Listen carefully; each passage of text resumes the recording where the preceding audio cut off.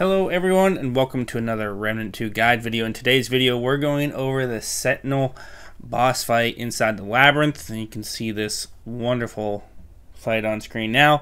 This was a little frustrating, maybe more than I would like to admit, but I think I found a path that allows you to kind of, I'm going to say this with quotations, easily work your way through and get all of the cubes to deactivate. So if you haven't been inside of this fight yet, your objective really isn't like DPS or anything, but it's to figure out this maze and shoot these little white panels off and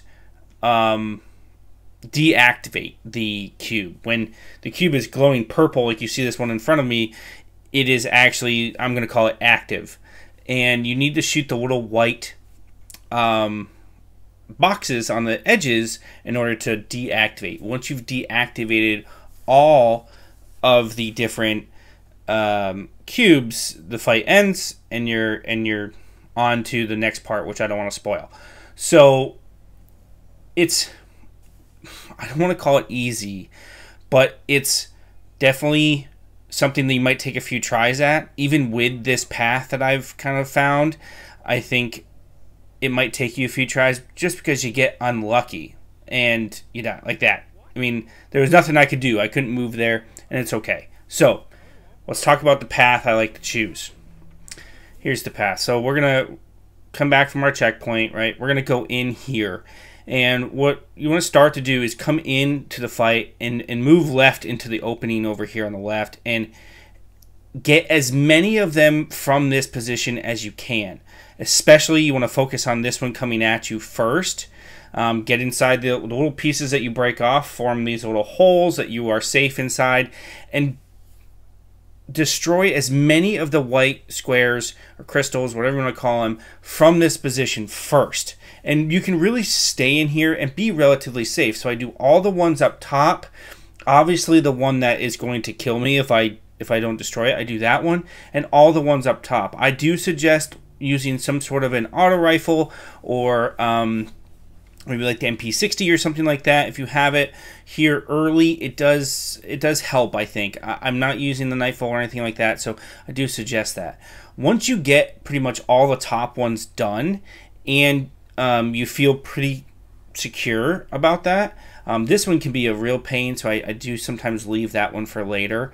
But you're going to want to move across. So here we go. There we go. I'm able to destroy that one. And then I'm going to move across over to this side. So I've destroyed all the top ones. The one that would kill me in that position is done. I'm now moving across to this side. I want to shoot this one, move back into position over here. So the one that I was just destroying did have some. You can shoot that from that first starting position as well. And then you're going to head down to the right and down into this one to come to this one. Try to get there soon and destroy that one as quick as possible. Now work the rotation. Take this kind of slow and steady here, and then move up to this one. Destroy that one, and then once this one moves, you can jump across. So again, slow and steady here. I'm kind of playing my cubes. That one's now deactivated.